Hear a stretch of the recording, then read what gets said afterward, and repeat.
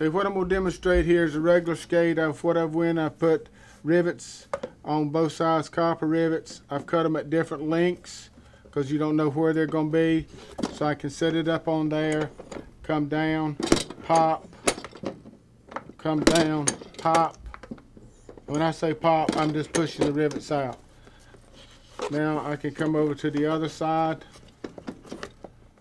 get the skate in there, come down, pop, out, out.